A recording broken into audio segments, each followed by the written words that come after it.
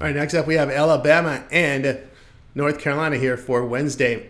Alabama 6-2 this season after facing a tough early season schedule.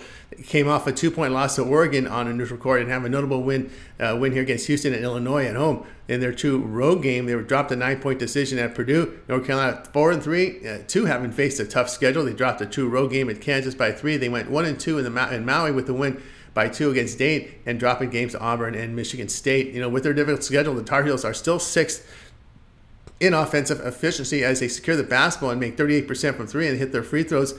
They force turnovers on defense and defend the interior well. Alabama 3rd in offensive efficiency behind rebounding and 2-point shooting. They are not a good 3-point shooting team. The Crimson Tide defends well but does not force many turnovers. In their two road loss at Purdue, the Crimson Tide were held to 9-29 from 3 and gave up 56% shooting from beyond the arc.